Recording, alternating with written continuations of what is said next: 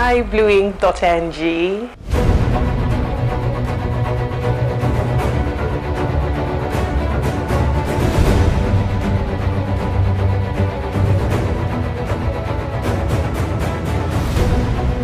My name is Maste Cooks. I am a food blogger, an on-air personality, a food photographer, a mom, and a wife.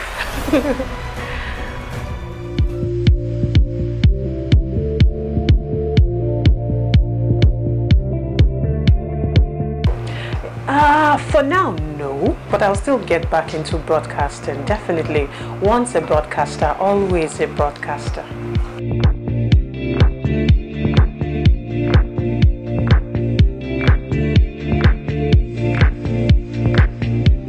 Well, I was on air until September 2013 when I got fired. I was pregnant and sick in the hospital. And while on my hospital bed, I received an email that said I was fired. And that was how I stopped working. Then after that particular incident, I got lots of, companies, other media companies that wanted me to work, but I was pregnant and I wanted to focus on my family and my new baby. So that was why I took this spell. But definitely, I'll be going back to broadcasting sometime in the future.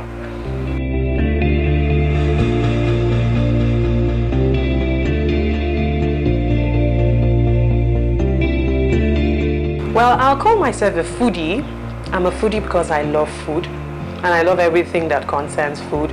And I am a food blogger too because I own a blog which is mastecooks.com. So you can call me a food blogger and a foodie. Well, some people are tagged chef, cooks and all sorts of things. I just think I'm a foodie, that's all.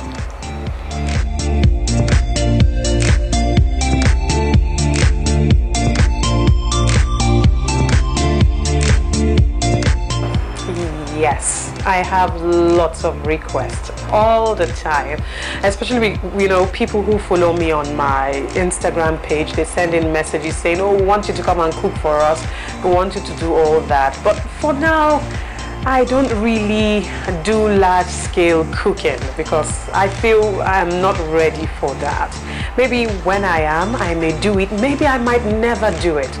I think I'm more of a manufacturer. I enjoy, getting into the laboratory, concocting, bringing spices, blending together, getting something really tasty and beautiful, and helping others make their food taste really good. I think that's where I come from, or where I belong to, manufacturing, not necessarily cooking for people.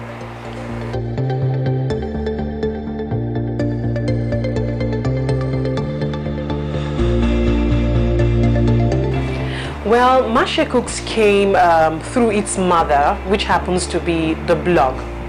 I was blogging, and during my blogging phases, I had the opportunity to meet lots of people from different parts of the world, in diaspora, name the country, people sending me messages and the rest, and they enjoyed my recipes. They will come to my blog, copy my recipes, use it and send me feedback saying, oh Maste, it was beautiful, I never could make this before, it was beautiful, my mother-in-law was happy with the meal, my husband was so happy. I got lots of response, and then they started saying, we want a part of you. We want something from you. Create something we can use. Even if we cannot eat your own food, gongo, just create something. That was how the seasoning Maste Cooks was born.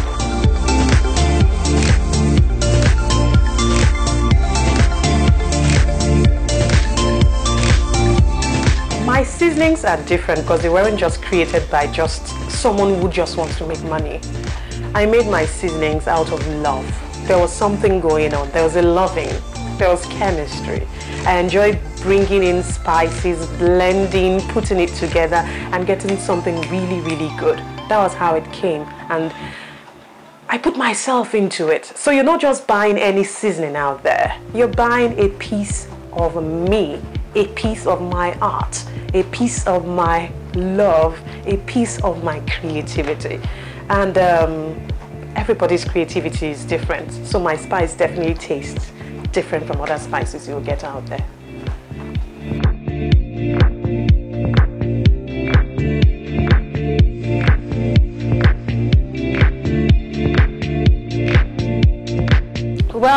I've received a lot of gifts from various institutions. I remember Jack Daniel, and I was home. I got a phone call, and they were like, "Hey, is this Maste?" I was like, "Yes," and they said, "We have something for you. We have something special for you."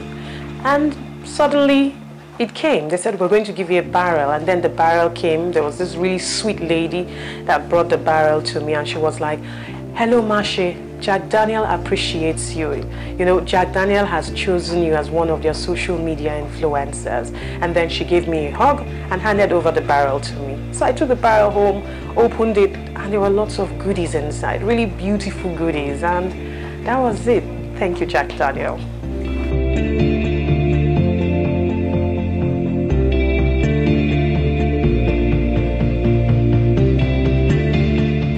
Yes, I do train people. As a matter of fact, I just finished training a family with 2 daughters in Maitama not long ago.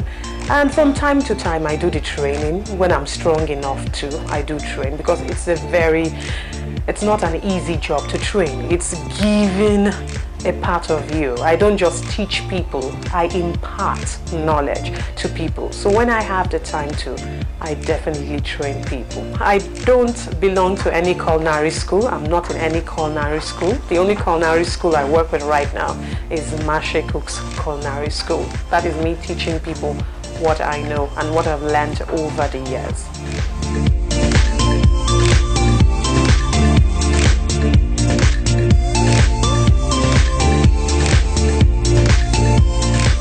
I think it's fair.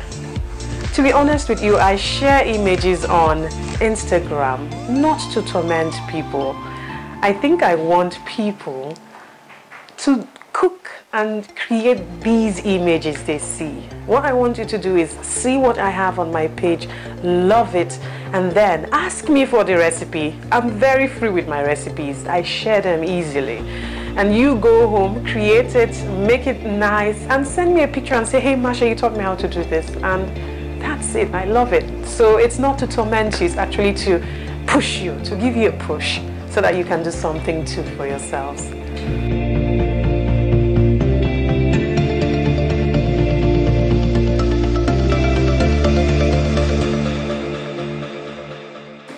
Yes, my husband has been very lucky.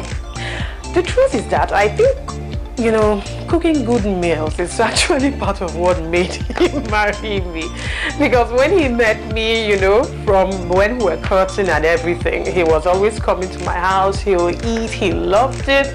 He was so comfortable with me and my cooking, and he was all over me.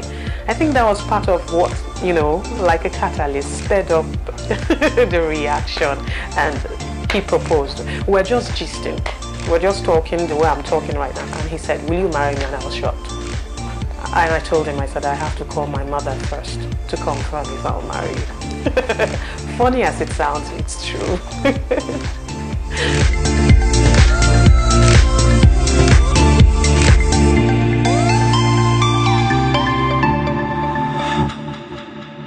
Tons of challenges. Number one, in Nigeria, if you're a manufacturer, it's like you do everything for yourself. Your own water corporation, your own, how do you call it, NEPA or PHCN, because you don't get these coming often.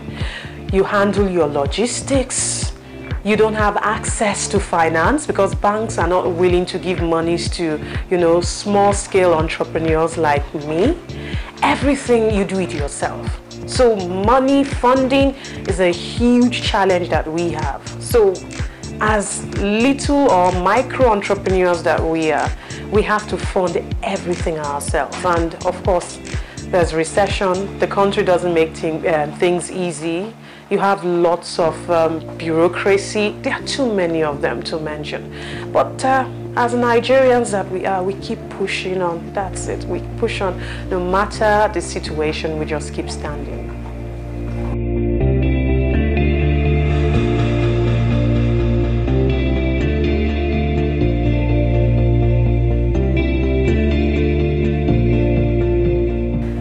Well, most of the things I want are beginning to happen. You will get a lot of my seasonings out there.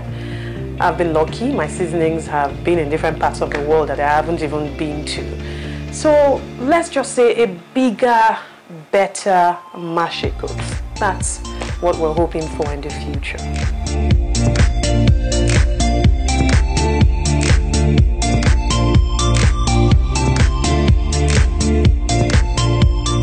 I love that blueink.ng is showcasing different aspects of Abuja, because to be honest with you, a lot of people don't know about Abuja. All they know is, oh, it's the FCT, blah blah blah, it's a boring place, there's nothing going on there, there's no life there. But it's not true.